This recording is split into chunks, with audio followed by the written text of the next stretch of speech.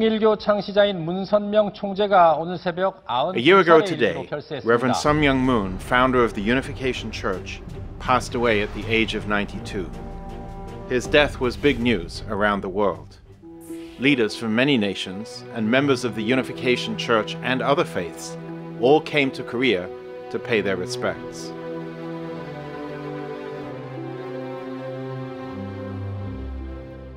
A year later, we take another look at the life of Reverend Moon, his lifelong efforts for peace, and his special concern for the reunification of our homeland of Korea.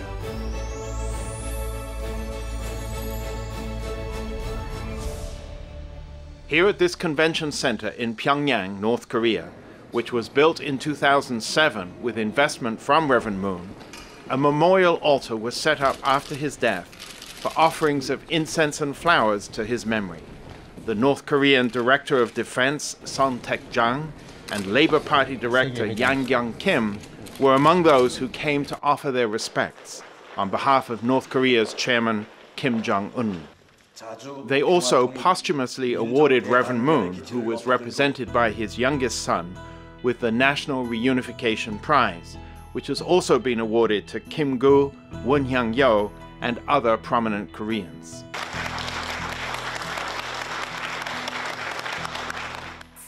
Reverend and Mrs. Moon, who were both born in what is today's North Korea, returned to the country in 1991 to establish a connection of friendship. On December the 6th that year, they arrived in Pyongyang for private talks with President Kim Il-sung. 우리의 문제는 항상 남북 문제다.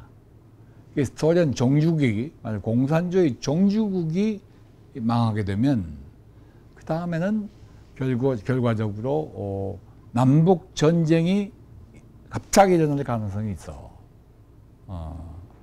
이걸 예방하기 위해서는 내가 김일성이를 만나고 좀 친하는 게 좋겠어. On arrival in North Korea, he met with top leaders of the North at the Mansudae Congress Hall. Rather than being diplomatic, he gave a bold and controversial speech.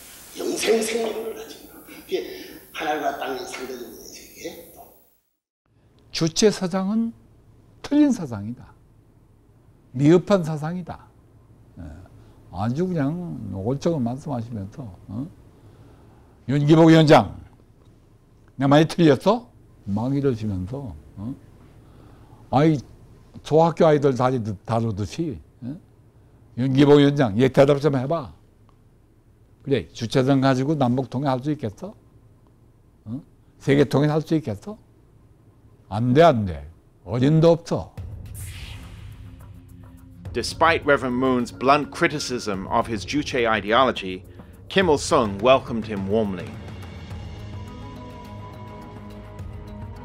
At that time, international pressure on North Korea surrounding the nuclear inspection issue was mounting. With matters in Korea in such a state, there was nothing easy or safe about visiting Kim Il-sung at this time. Why did North Korea welcome the visit of Reverend Moon, an outspoken critic of communism?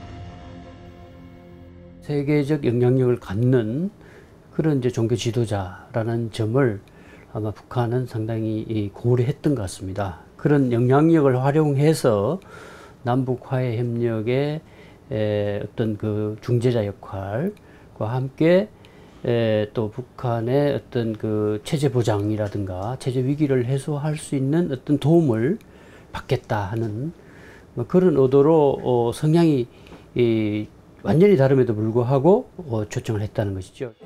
The points agreed upon by Reverend Moon and President Kim included reunions for divided Korean families, international nuclear inspections, cultural exchange, and the development of the Diamond Mountain tourist area.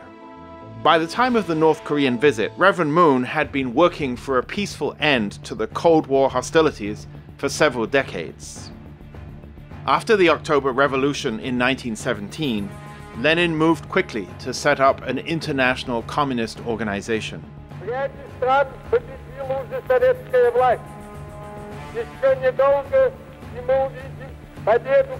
In the late 1920s, the activity of the Chinese Communist Party began to expand to Japan and elsewhere in Asia.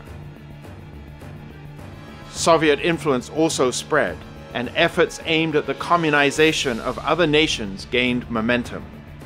From 1945, the world entered the Cold War era, and Korea suffered the pain of being a divided country. In the 1960s, Reverend Moon started his victory over communism activities in earnest. His first focus was on Japan.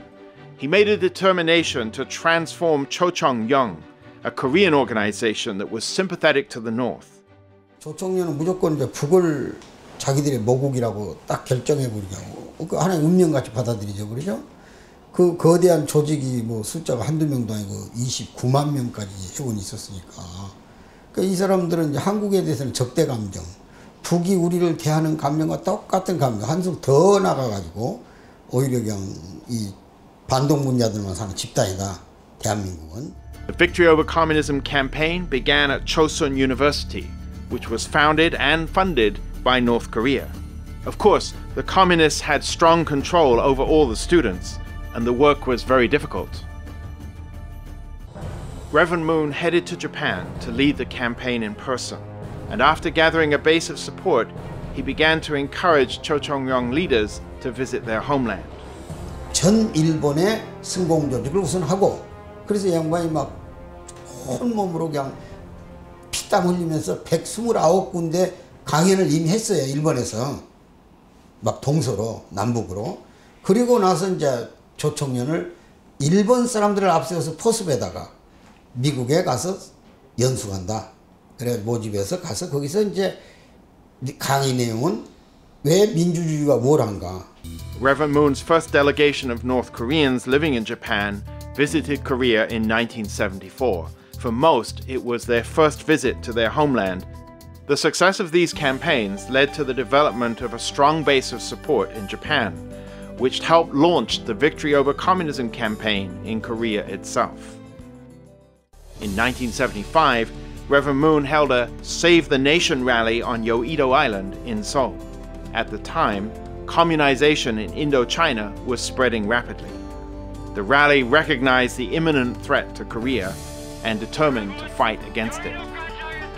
People from many nations came to Korea to spread the news about the rally. It was an unparalleled event for the time.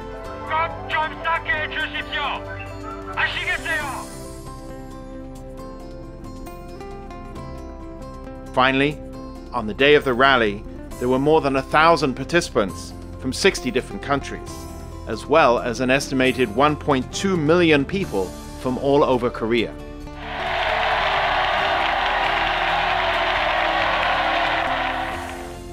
공산주의를 쓰러뜨리는 이 싸움은 곧 하나님의 싸움이 되는 것입니다.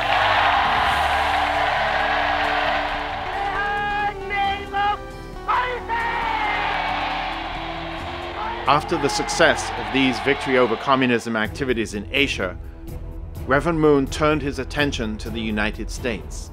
Following the US defeat in Vietnam, illegal drug use and sexual immorality were causing further turmoil among America's youth. Reverend Moon was very concerned about this problem. 누가 미국을 바로잡겠습니까? 누가 이 워싱턴을 참 방향을 바로잡아서 참 세계를 바로 이끌고 갈 수 있겠느냐 하는 것이 중요한 그 과제였을 때에 문 선생님께서는 나 아니면 할 수 없겠다. On arrival in the United States, this unknown minister from Asia conducted high-profile activities across the country. Americans began to listen to his message that it was time for the United States to wake up. As support for his work grew across the United States, the press and media began to take notice. In September 1976, in Washington, D.C., hundreds of thousands of people attended a rally in front of the Washington Monument. 무엇보다도 무신론에 입각한 공산주의의 위협은 가장 심각하며 이 시간에도 도처에서 침식에 들어오고 있습니다. 이것은 단지 미국만의 문제가 아니고 하나님에게 있어 아프리카의 모든 종교인과 온 자유세계인들에게 있어 심각하고도 절박한 문제입니다. 하나님께서 200년간 준비하신 미국은 크게 각성하고 하나님께서 분부하신 중차대한 세계적 사명을 다하여야 할 것입니다. Huge crowds gathered everywhere, and the rallies had a big impact on American society. The 1976 year-end edition of Newsweek featured Reverend Moon on the cover. He met leading American political figures, spoke on Capitol Hill, and shared his vision for America. He realized that to make a lasting impact, he would need to work with the media. A major initiative was the establishment of the Washington Times, first published in 1982. The Times stood in contrast to the left-leaning journalism of the rival Washington Post, and became a central part of Reverend Moon's long battle against communism and left-wing ideologies. Reverend Moon believed that victory for Ronald Reagan, a conservative, was important in order to defeat communism. It wasn't always the popular thing to do, but you were a loud and powerful voice.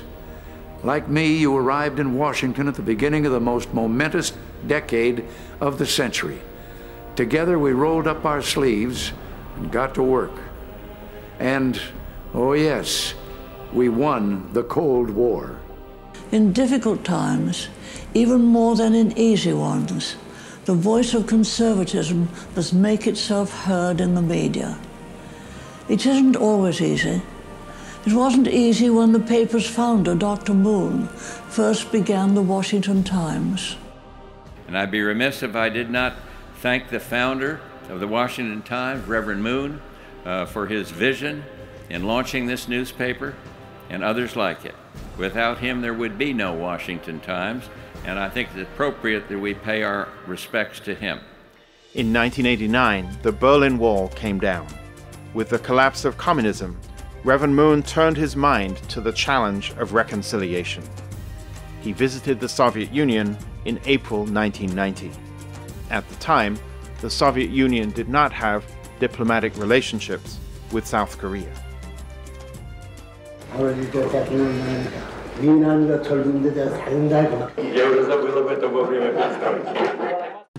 Reverend Moon held talks with Soviet President Mikhail Gorbachev, where he offered his firm support for Gorbachev's reform policies of perestroika and glasnost.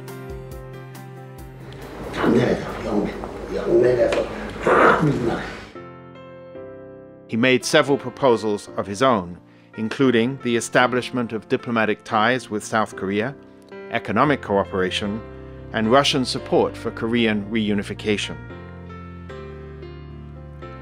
One bold proposal, which was accepted, was an invitation to sponsor 3,000 university students to visit America on an exchange program. Reverend Moon wanted to introduce these students to new values.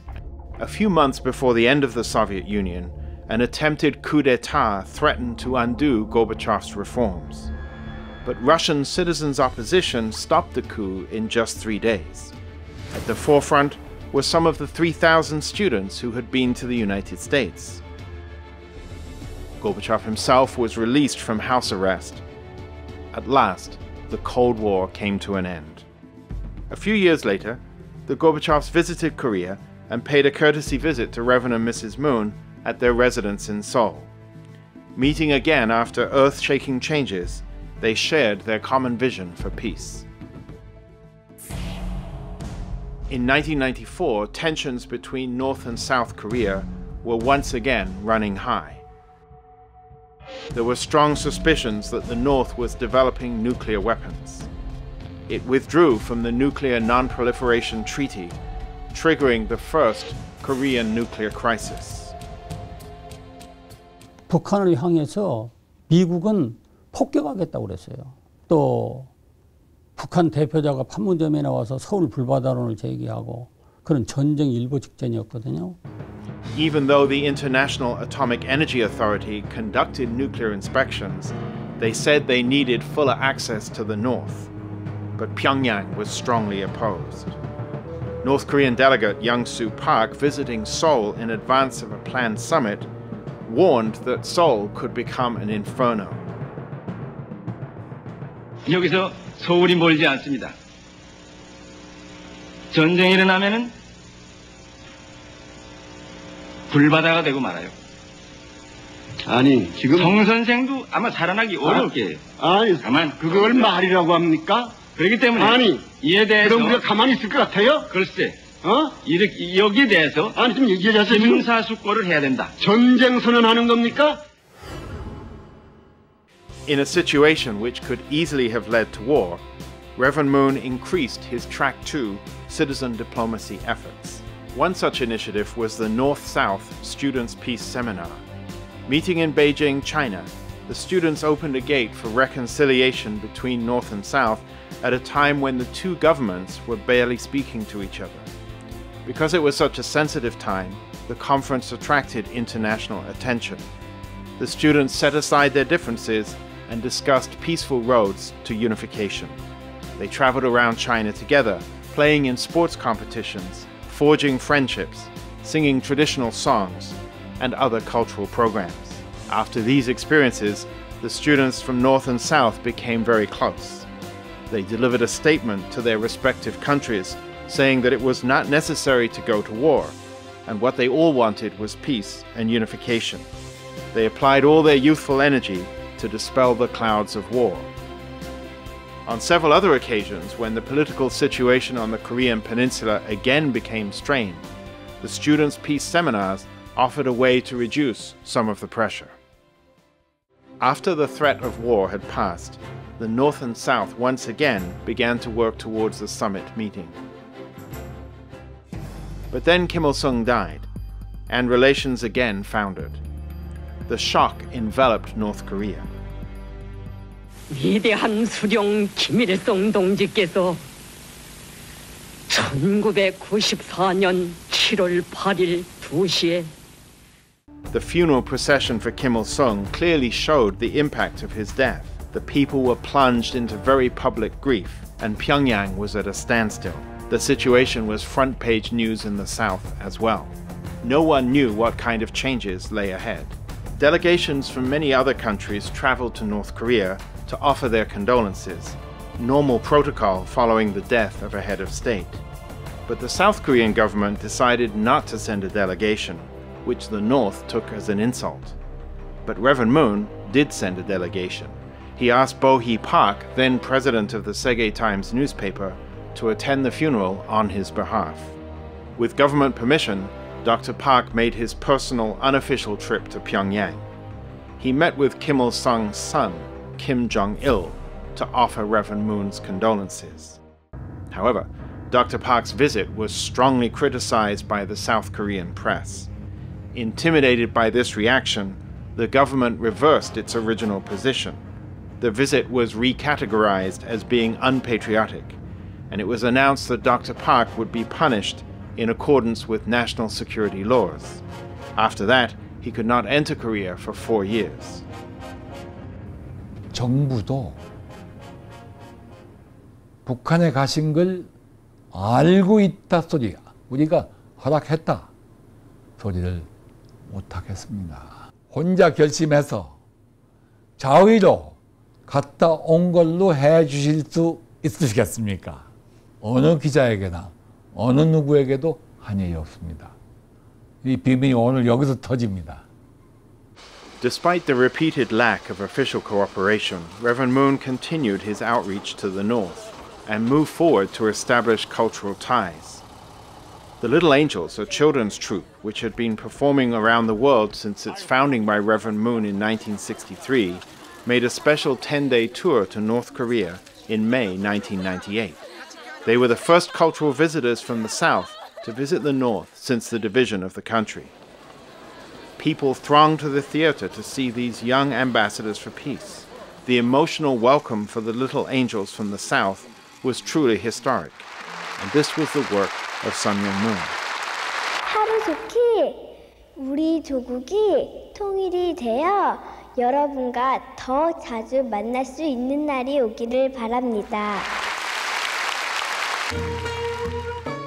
우리나라 전통 무용인데 뭐 화관무, 처녀총각, 뭐 꼭두각시, 부채춤, 뭐 북춤 이런 식으로.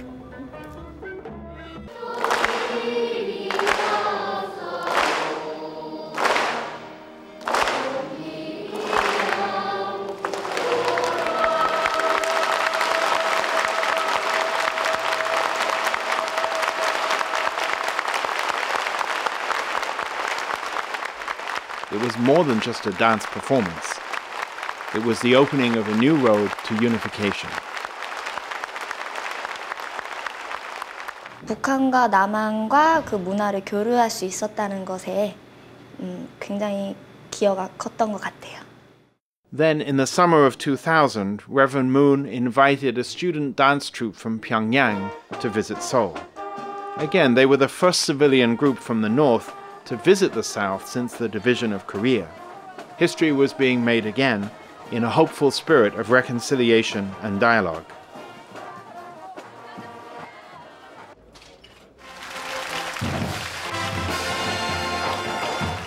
역사적으로 이루어지는 남과 북, 북과 남의 정상회담을 목전에 두고 있는 이때 평양 학생 소년예술단이 경축 공연을 갖게 된 건 역시 민간급 문화예술 교류를 활성화시키는 커다란 계기가 될 것입니다.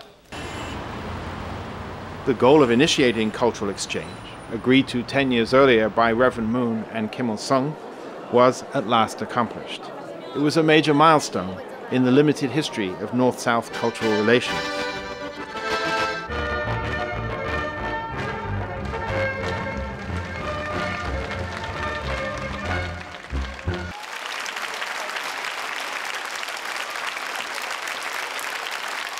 After the successful performance, people were visibly moved.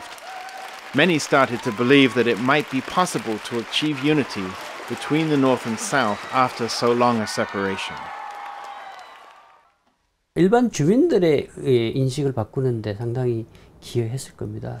이와 같은 이제 동포애를 느끼고 민족 동질성을 느끼고 그러면 이제 정치적으로도 같이 화해해 나가야 된다는.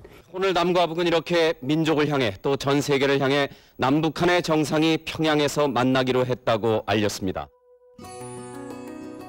It was the first summit between the North and South in the 55 years since the division of Korea in 1945.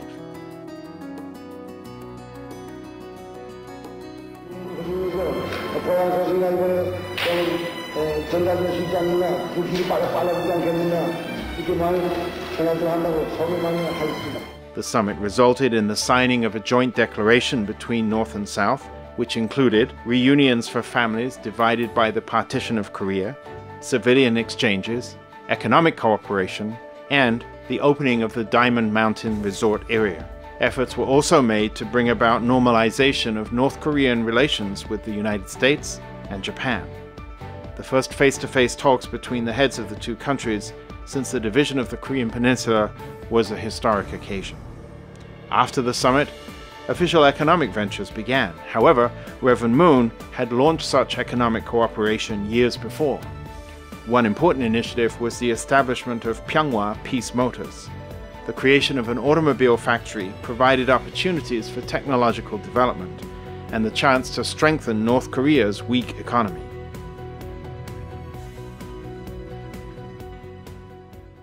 Kim Jong-il and other top North Korean leaders eagerly welcomed the opening of the factory in 1998. 민간 차원에서 통일 논의라는 것이 필요하고 통일 문제를 같이 협의하는 것도 필요한 시점이 됐구나. 이런 것들을 이제 깔아놓는 그런 계기가 됐다고 볼 수 있을 것 같습니다. Among the many areas that Reverend Moon has worked on in his lifetime, working for the harmony of religions, youth education, women's rights, and ending poverty are among the most important. As a religious leader, Reverend Moon was very aware of the problem of religious disunity. Conflicts with religious roots are still taking place in many parts of the world. Reverend Moon's interfaith programs have helped religions to work for peace as one family under God. On September 11, 2001, the World Trade Center in New York was destroyed by Islamic suicide terrorists. Reverend Moon has emphasized that interreligious cooperation was essential to solve this issue. He gathered the faithful from every religion to lead the way to break down barriers of mistrust and misunderstanding. 미국에서 닦아진 그런 모든 세계적 기반을 중동 쪽으로 포커스를 하시면서 비정치적, 비군사적 입장에서 민간 차원의 강력한 NGO 운동으로 중동의 분위기를 바꿔나가야 된다. At the height of the Second Intifada between September 2003 and May 2004, religious leaders from every tradition gathered to try to end the violence. 전 세계에서 약 한 3,000명 정도의 평화를 사랑하는 사람들을 초종교적으로, 초국가적으로 예루살렘에 가서 평화운동을 하도록 하라. 정상들만 해도 한 60명 정도가 참여할 정도였으니까 이스라엘 팔레스타인 역사의 가장 큰 규모의 외국 사절단이 한꺼번에 들어온 거죠. Out of the whole governmental activities, the UPF are making the most important activity for the peace in the Middle East. Reverend Moon had long viewed the conflict between religions as one of humanity's most serious problems. In 1985, he started the Assemblies of the World's Religions and developed this initiative throughout the world. He believed religious leaders should meet in person to overcome their differences and agree on a path that all religions could follow together. In Geneva in 1985, the Professors' World Peace Academy was the first academic body in the world to predict the imminent fall of the Soviet Empire, a bold claim that attracted the attention of scholars the world over. 국경에 갇혀 있지 않고 국제적인 차원에서 자기 전공을 뛰어넘어서 학제적으로 학문의 영역을 뛰어넘어 다른 학문의 영역에 있는 사람들까지 손을 잡고 공통 목표인 세계 인류의 평화를 논할 수 있는 그런 자리를 만들어 줘야 되겠다. 이런 생각을 하신 거죠.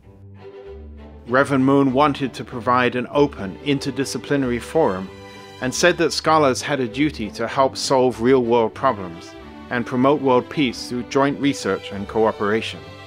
A number of Nobel laureates have joined these academic conferences hosted around the world. Reverend and Mrs. Moon have supported various projects for relief and development. In 1975, they established the International Relief Friendship Foundation to provide food, medical supplies, and other necessities to poor countries in Africa, South America, and elsewhere. The foundation continues to support mobile medical teams, technical education, water purification, and other projects, and runs several schools in Africa. Encouraged by the range of these activities, President Goodluck Jonathan invited Reverend and Mrs. Moon as state guests to Nigeria in 2011. Reverend and Mrs. Moon have long been involved in women's empowerment as well. In 1992, they founded the Women's Federation for World Peace as a way to give women a greater voice in peacemaking. Women participated in Bridge of Peace reconciliation ceremonies between Japan and America, China and Japan, and other former enemy nations. Projects like these continue in every region of the world and are striving to establish a new standard for women's empowerment. As the position of women gains prominence and the Women's Federation's efforts to enhance world peace become better known, it has gained recognition from many prominent world figures, including UN Secretary General Ban Ki-moon. The activities of Reverend Moon is very important. Why I consider it's important? Because start of the inception of the United Nations. By any standards, the worldwide impact of Reverend Moon's life and work is remarkable. He is remembered by many as a pioneer, tearing down the walls of division for the sake of reconciliation and unity.